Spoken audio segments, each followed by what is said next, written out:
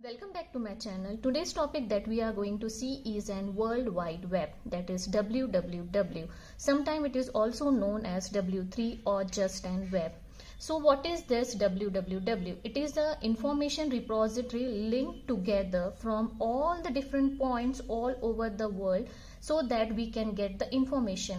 You can say that it has the three different or the unique combination. It has a three unique combination, that is the flexibility, portability and user friendly, and because of this three unique feature it distinguish it from all the other services provided by the internet, and that's why WW is most popular. User can access this content of the sites from any part of the world over the internet using their laptops, computer or their cell phones. So you can say that in the simple word that it is the information system that is enables the sharing. We can share the information over the internet. Any kind of the information can be shared, whether it is text, audio, video. You can say in simple words, it is an information sharing over the internet. You can in the simple word, what you can say that it has the client server architecture which sends the request and we get the response. If you want to serve any of the information, or you have to find out any information, what you have to just do it like in the you can type it in that particular request. If you want to search like what is an World Wide Web in the browser, you just have to type www or the World Wide Web. The request would be sent to the different servers.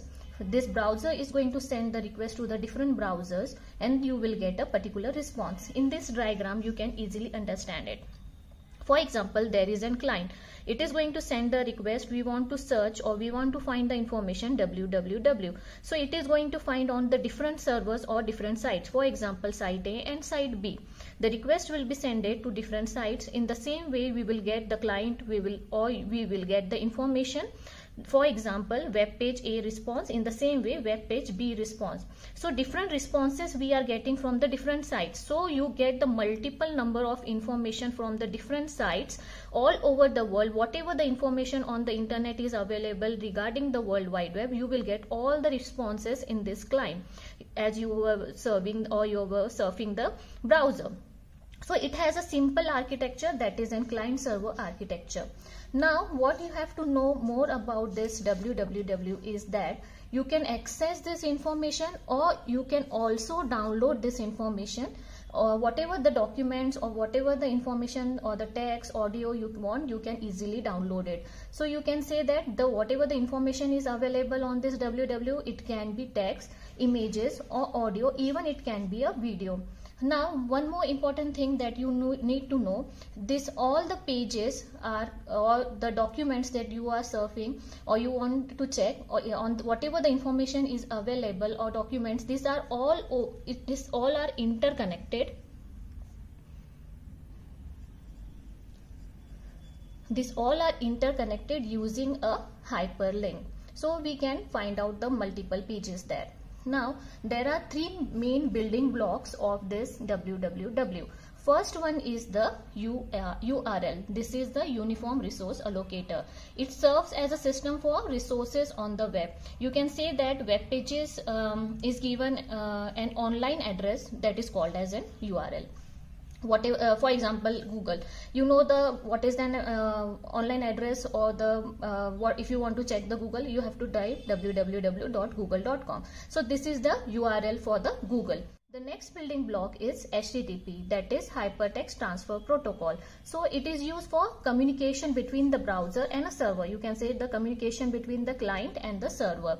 So mainly it is used to access the data on the WWW. You have seen for example how we find out. For example, http:// then you have to give the URL of that particular address. So in this way HTTP is used. In the third main component is the HTML, hypertext markup language. Now this is very important because it is going to define out the structure, organization of the particular page, how it is actually going to look, or the content on the page, whatever what kind of content is going to be on that page. So you can say that how it is going to work. There would be a page, you are going to define what will be the title, or you are going to find out where is going to be the image, where is going to be the content. So you can say it is an organization of that web page, how it is actually going to look. So in the simple way you can say that World Wide Web, it is a kind of information sharing all over the world or over the internet. Whatever the information you want to find out, you can find out using this. So in this simple way I have tried to explain you what is World Wide Web. I hope you like my video. If you like my video, please do like, share and subscribe.